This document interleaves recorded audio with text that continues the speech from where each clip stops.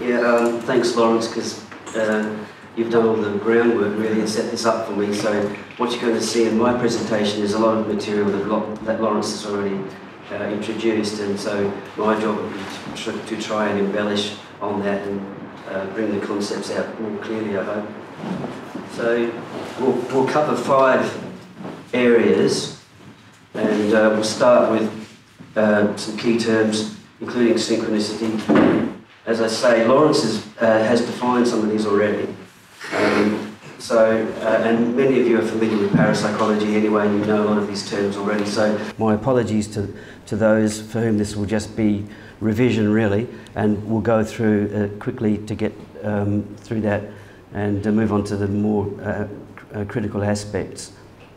Second thing we'll do is I'll contrast synchronicity with meaningless chance groupings. We'll merge the 2 concepts, synchronicity and psi. This is something that's been ongoing because there's a debate over what synchronicity is and what psi is, which is shorthand for paranormal effects. There's an ongoing debate over whether the 2 are the same thing or whether they should be kept poles apart. Then I'll describe the Chinese system of divination, the I Ching. In synchronistic terms, I'll discuss the frequency of synchronicity and the usefulness of the concept. Okay, so defining parapsychology. It's the study, as most of you know, of paranormal phenomena, and paranormal just means not explained by science as we understand science to be at this stage. It may eventuate one day that paranormal is just going to become normal once we understand how it works, and there's a consensus that it is normal. Now, J.B. Ryan was introduced to you earlier. In that photo there, we can see a picture of Louisa as well, who was his wife. They're both now deceased. They both worked in biology originally, but J.B. Ryan was doing the more quantitative things. He was looking at card guessing in so many different forms and variations, all to look at to find evidence for ESP. And he designed many different types of dice throwing experiments to get evidence for psychokinesis.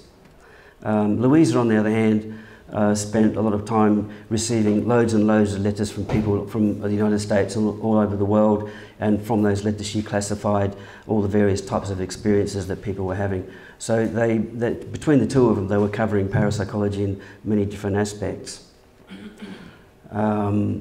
Now, I've introduced that term psi already, so paranormal process and psychic ability are collectively referred to as psi, and we use the Greek symbol psi as a shorthand term for that. You probably also know that extrasensory perception, or ESP for short, and psychokinesis, or PK for short, are the 2 main forms of psi. ESP breaks down into 3 categories. That's telepathy, which I think everybody knows these terms, telepathy, clairvoyance and precognition. The telepathy is straight mind-to-mind communication. Clairvoyance is distant seeing, so it doesn't involve another mind necessarily. It could involve your experience of what's happening in another part of the world or in some other remote area or in the next room, and you have no normal sensory modalities telling you what's happening. And precognition is future telling, seeing the future. Well, we also study life after death, and that's going to be an area that our other speakers will look at after the tea break. So we're actually covering all 3 aspects of parapsychology today, which is ESP, PK and life after death. Now we'll go to Jung's concept of synchronicity, which, as you know or may know, is a collapsed version of ESP and PK. In other words, Jung was claiming that ESP and PK are synchronicity. And from a point of definition, it's a psychophysical phenomenon. That's the term that Lawrence used earlier. Psychophysical just means mind and the world out there, the physical world out there. So the mind or the psyche is not a physical thing, it's more a spiritual or mental or mind thing, and the physical obviously is the hard matter of the world and events in the world. So there's this connection, psychophysical connection. It's a coincidence of 2 events. One is subjective, and which is happening in your mind, and the other is objective or physically observable out there. And as Lawrence also raised, it's not synchronous. We're talking about synchronicity, which strips away that problem of the two things having to occur at the same time. There can be a time displacement. That's either into the future or for the other event, or even into the past, actually. Synchronicity is experienced when a certain content in the psyche and a physical event or events of equivalence are made conscious. So the equivalence, as the word suggests, means they match or there's a similarity. Synchronicity does not seem to result from chance, even though it generally appears as chance. And Jung was careful here because he used the term chance-like. So he was saying you may observe it as a chance event, but don't assume it is just happening like chance. And I'll go into a bit more detail about why it might not be chance and how we would measure that. Two more things. Synchronicity is a coincidence in time of two or more causally unrelated or acausal events. That's the other a major point that has to be stipulated here. And they have to have the same or similar meaning. That's the meaningfulness component. So we're already pulling away, because of these requirements, we're already pulling synchronicity away from everyday coincidence. So synchronicity is not time dependent, as I mentioned, and it's meaningful. The synchronistic components form the basis of the meaningfulness, which is the only connecting principle between the events. There's no causal connection. Now, some philosophers object. This is that had to happen, didn't it? This is Anthony Flew, and he says, and this kind of relates to some of the images and examples that Lawrence has raised, and some examples that I will give. Surely, if it's a coincidence, the meaningfulness must be embedded in there, or you wouldn't notice it. Let's look at meaningfulness then and just pull that apart and see if that statement has any bearing for us in terms of synchronicity. Well, he says, aren't all coincidences meaningful, in other words? Well, here's a couple of examples. We've got a rabbit and a kitten. What's meaningful about that? It's a bit like the three birds forming a smiling face. It may be meaningful to a person if there's the inner psychic connection, but for me at this very moment, I'm seeing a rabbit and a kitten that are very similar in their in their patterns, their colourings.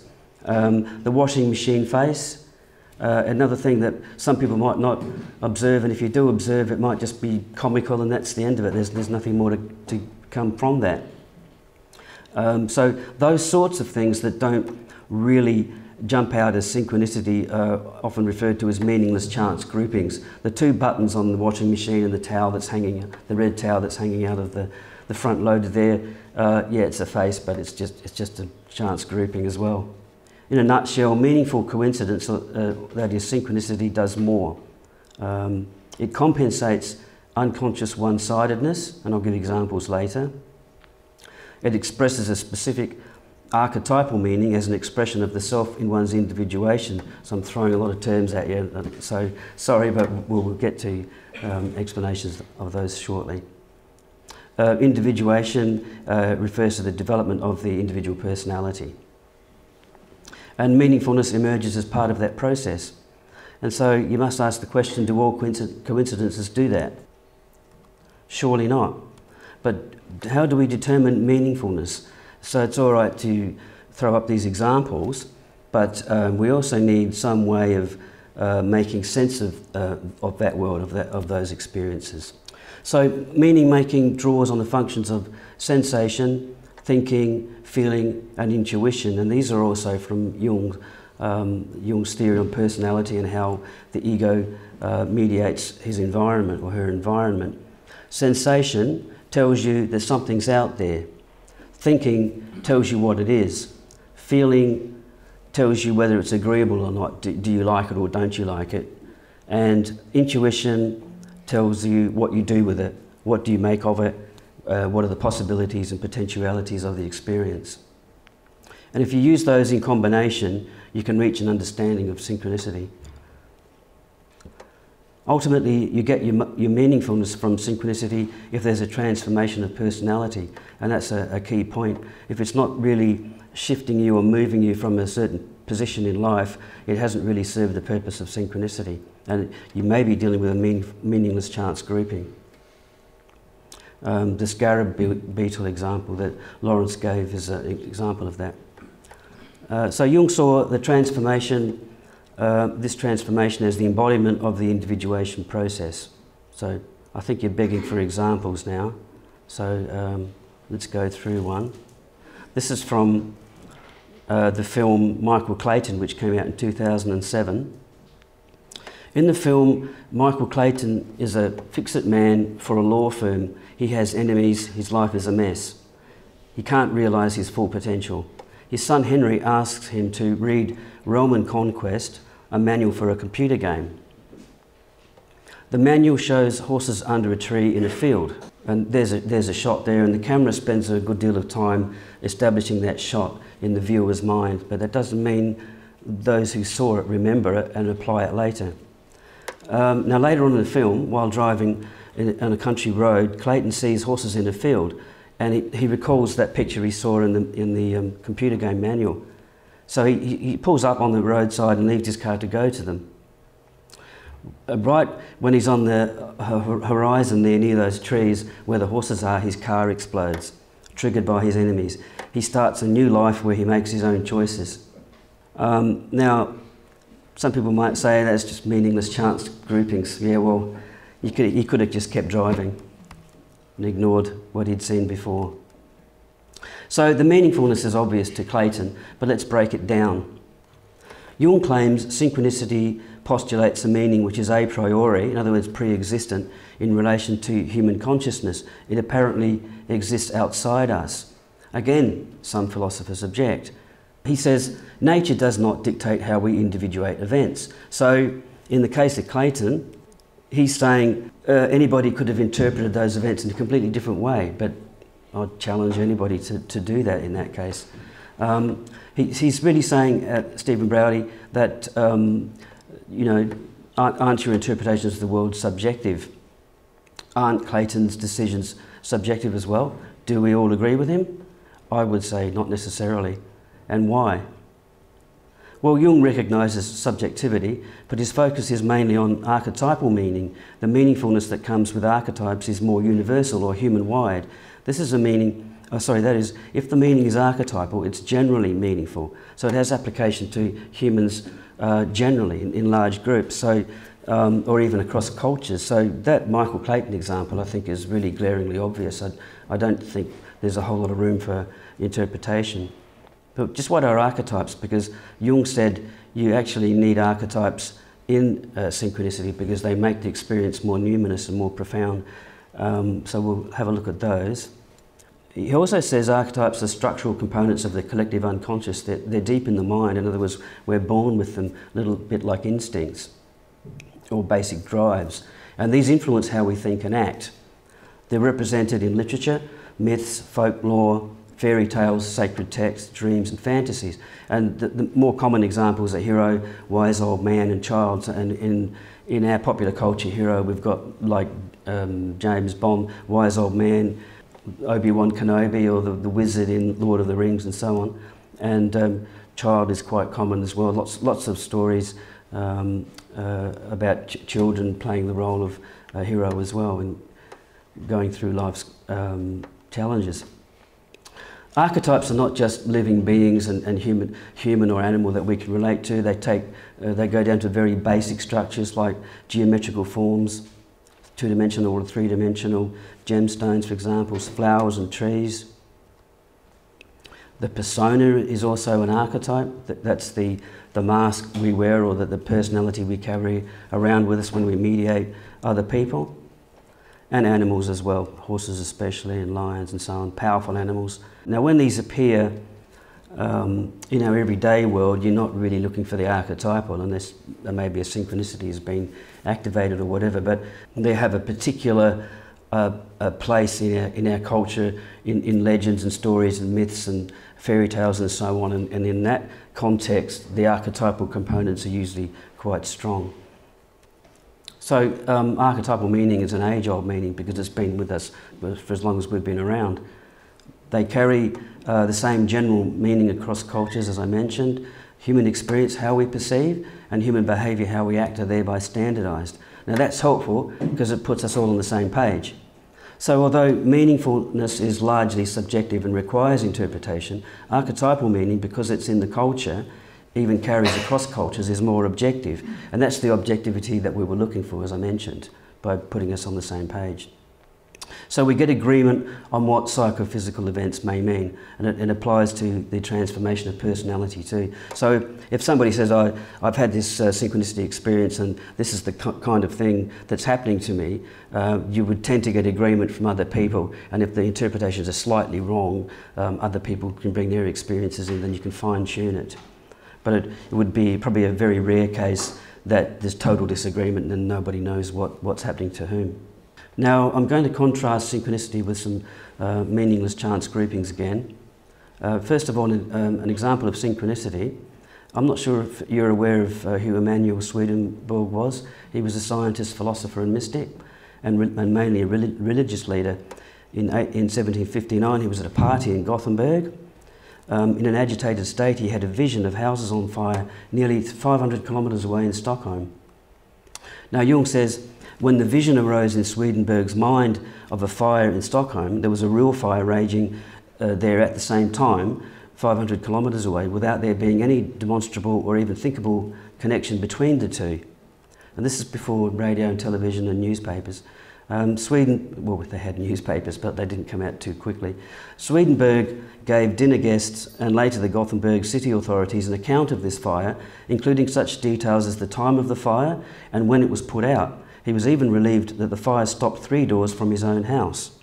It took 2 to 3 days for news from Stockholm to reach Gothenburg by courier. The fire had consumed 300 houses.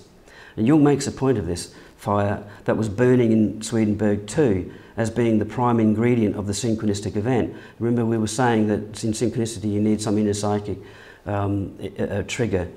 This was borne out in Swedenborg's biography, whereby his psychological state gives indication of the likelihood of an inner fire, which can be typified as fear or anxiety. And Swedenborg was that kind of person, and he had those kinds of problems in his life. That also separates him out from the dinner guests, because they didn't have the fear and anxiety, whereas because of this emotional component in Swedenborg, he was more open to synchronicity than the dinner guests. Otherwise, they'd all be having the same vision. But certain parameters have to prevail for synchronicity to click in. So we've got the archetype of fire in myth, and that's an example of, is it Balrog from Lord of the Rings? There's a sort of an animated form of fire, and you can see it as representing fear, anxiety, and destruction. Swedenborg's inner or spiritual fire is a particular meaningful psychological significance, and is not simply a typical side phenomenon like clairvoyance, although Jung believed that ESP and PK share the same phenomenology as synchronicity. So the key to synchronicity is the inner-outer link. I want to give you an example of a coincidence which we wouldn't readily call synchronicity. It's the birthday paradox. 2 strangers meet up in a room full of people and discover they have the same birthday. So should we call that synchronicity? Well, the probability of 2 people having the same birthday is very high, 99% in a room of only 57 people. So the graph below shows the approximate probability of at least 2 people sharing a birthday amongst a certain number of people. So you can see from about 60 onwards, it's almost guaranteed. And that's the formula of explaining how it works.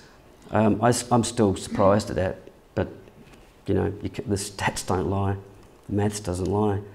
Now, 2 people meeting up and having the same birthday in a room full of people is not synchronicity, because there's no simultaneous, meaningful subjective event. We only have a meaningless chance grouping, a coincidence in the conventional sense. Piling up more and more shared facts, example, they are the same gender or they receive the same birthday present, won't necessarily turn it into synchronicity. In order to satisfy the conditions of synchronicity, an inner psychic experience would be required from at least one of the 2 people directly relating to the events at hand, say a precognition of the event, or any other kind of paranormal or causally inexplicable component. Plus, we'll need some kind of archetypal content which would help drive home the meaningfulness. As I said, for Jung, synchronicity is psi, or ESP and PK. Just how similar are they? The physical events may occur at the same time as an experience in the psyche, even at distances outside the range of the normal sensory modalities. So that compares with telepathy and clairvoyance. Synchronicity is not time dependent, where cause must precede effect, so that compares with precognition. Synchronicity is not dependent upon spatial determinants, which compares with psychokinesis. A good PK example of synchronicity is the Freud and Jung example, where they were having an argument and Jung said, I felt a burning in my belly, and in the middle of the argument, Freud's bookcase just popped. There was a like a loud banging noise coming from the bookshelf, and Jung said, I predict it would happen again, and it did. So that's an example of like a psychokinetic effect, that you're getting like a physical explosion, and the psychic component is this explosion between these two great minds who can't agree on something. So synchronicity is like ESP and PK, but there's other similarities. Synchronicity, like synchronicity, psi can appear as a chance-like effect. Both are determined approximately. Notice I said chance-like. Psi can be meaningful. An affective emotional expectation is present in one form or another in an ESP experiment, even though it may be denied.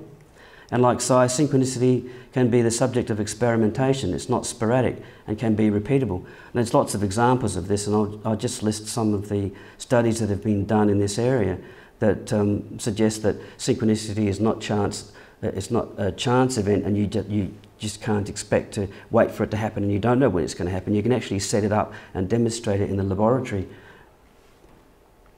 And lots of work done on the I Ching, including some of the work that I've done.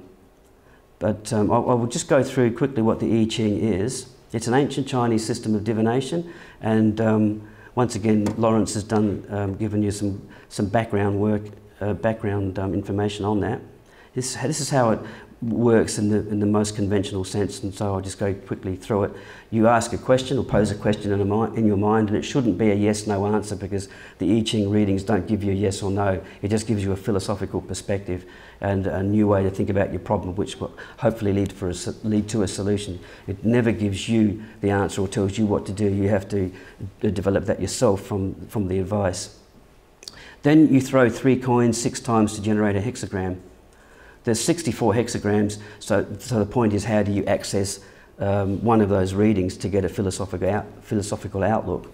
So you use the coin throwing method, or that's only one method. And each has its own reading, these 64 hexagrams, and they're meant to be an answer to a pressing question. Jung says the matter of interest, which is your answer from your reading, seems to be the configuration formed by chance events, that's the coin throwing, and the moment of observation, which is your reading.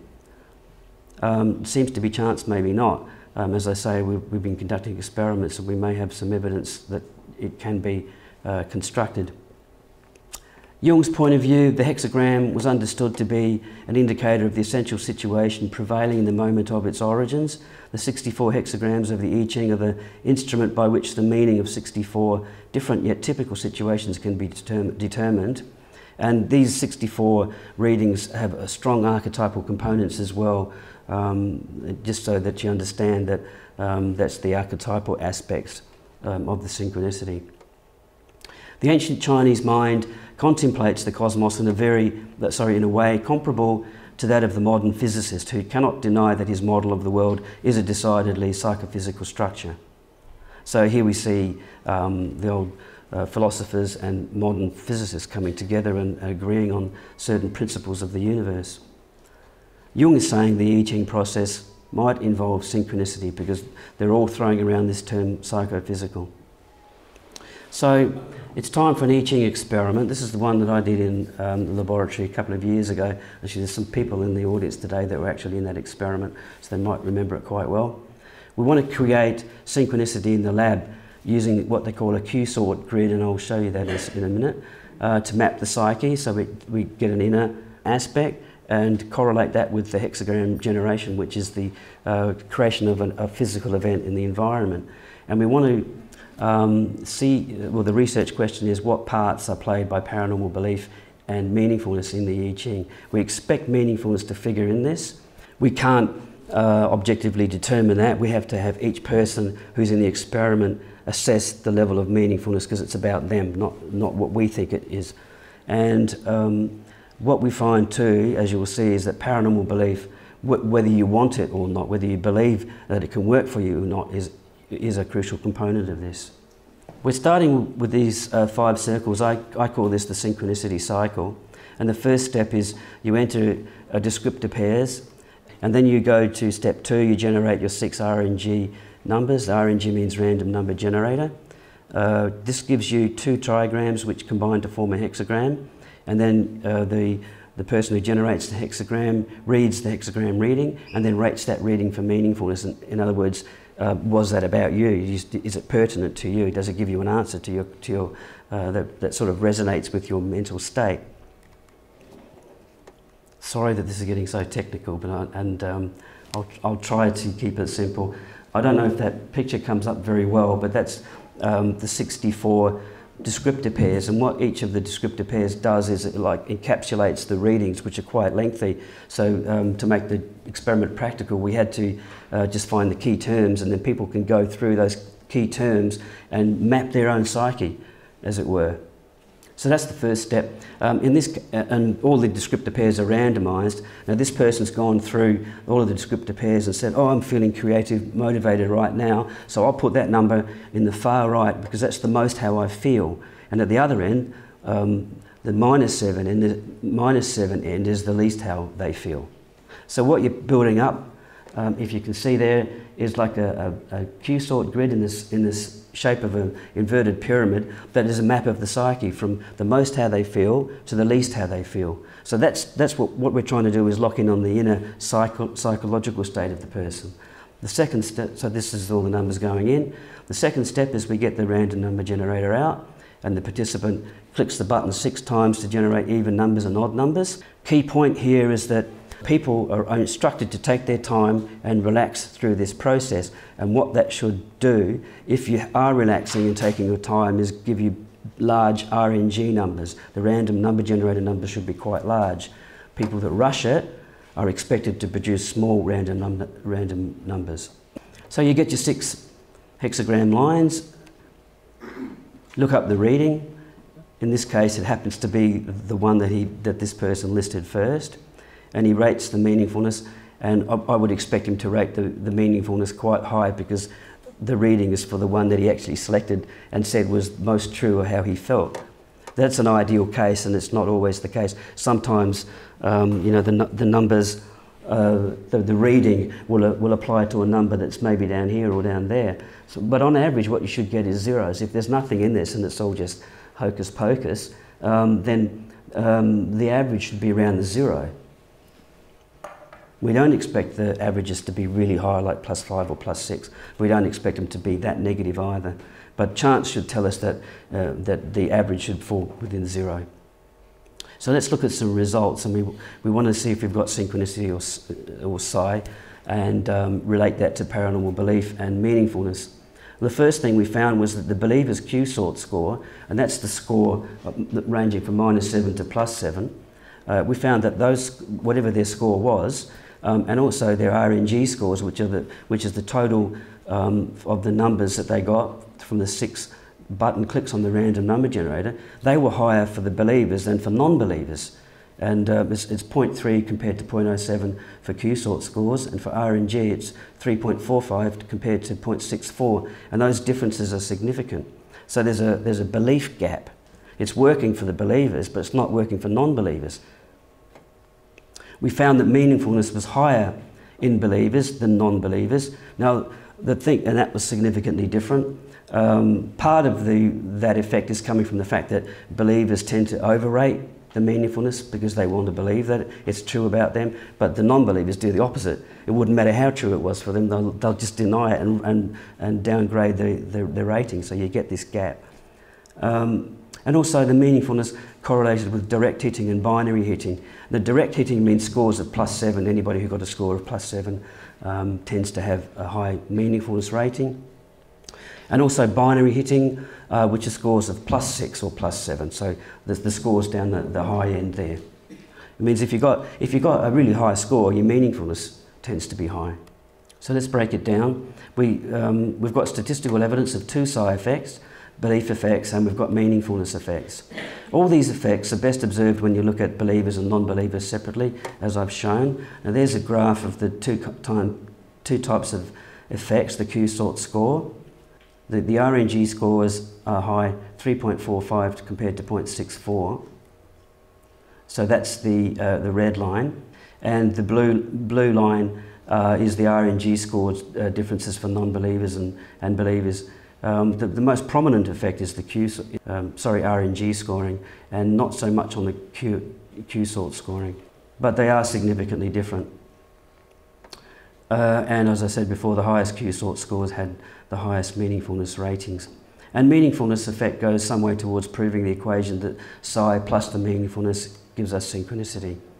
And remember too that participants rate the meaningfulness that you decide. So these are all personal experiences that the individuals went through in terms of the synchronicity experience. I just want to wrap up now with pointing out the importance of synchronicity. As I'm already showing, it has quite strong bearing in parapsychology. If psi is synchronicity, then parapsychologists have been inadvertently testing synchronicity anyway, although the approaches are different. Now what most parapsychologists do is they understand psi and study it in the context of consciousness and the mind-body problem and free will in certain contexts, what can be influenced and the limits of it. On the other hand, if you take that back to that I Ching experiment, you can see what we've been doing there is seeing how high they can score, what the various psychological factors like meaningfulness and whether they were a believer or not, what those things have to do with psi effects and what the limits are, who is it happening for and who doesn't it happen for. But synchronicity leans towards issues such as non-intentionality in the meaning and holism, the whole system, who's being influenced and why. There's applications in therapy. If we go back to the scarab beetle case, when synchronicity occurs between two people in a clinical setting, then the relationship between therapist and client may change and you may get progress, as the scarab beetle case demonstrated. We've got the importance of synchronicity in physics. There's Wolfgang Pauli again. He said that synchronicity was relevant to the discipline of physics and argued that there's an underlying unity of mind and matter, subjective and objective realities. In quantum mechanics, we get revelations that there's subjective elements in nature. The outcome of quantum processes depend upon the way it's perceived by the observer. And the double slit experiment, for example, that's very popular on YouTube at the moment.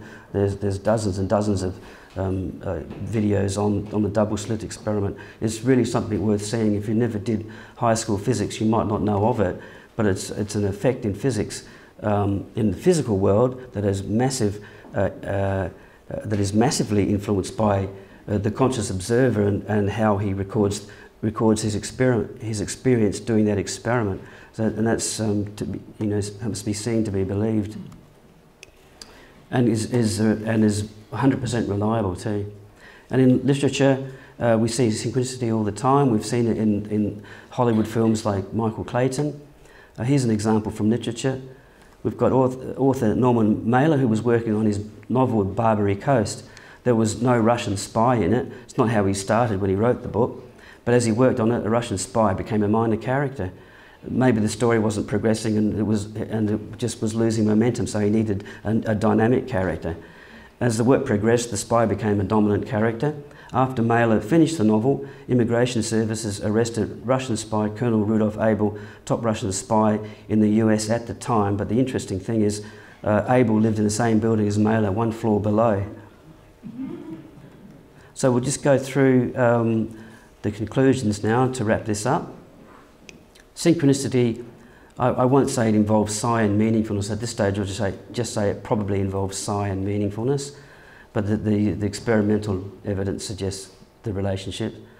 Synchronicity is not necessarily chance-like, not in the single case anyway, because you don't really know whether there's something like in the Unus Mundus that Lawrence mentioned that is making these amazing things happen, or whether it is just just a bunch of stuff that happens like Homer Simpson would say. But in the, so we can't tell from the single case. What's more important is the meaningfulness and what you get out of it. But in multiple trials like those experiments, we look for statistical significance, and the outcome suggests synchronicity in a more demonstrable form. There's one commentator in the world of synchronicity who said, Robert Aziz, who says a synchronistic event remains a synchronistic event whether or not its meaningfulness is recognised. And I say, see my next point, which is about Michael Clayton. In other words, synchronicity is probably going on around us all the time. Consider Michael Clayton's close shave. Maybe every day, in our everyday experiences, we're not having our cars blown up and nearly going up with the cars, but we do have close shaves, crossing the street and having cars just miss us or whatever. So it pays to be observant. And when I went to see that film in Adelaide, I said to my friends later, did you spot the synchronicity? And nobody did. And I said, remember the scene where he's looking at the handbook? No. So, you know, you either spot it because you're attuned to that sort of thing, or you completely miss it. So following from that point, the individuation element of synchronicity only comes from conscious awareness. As the psychodynamic theorists tell us, nothing is solved in the unconscious. And that example harks back to the Michael Clayton example. You either notice it or you don't.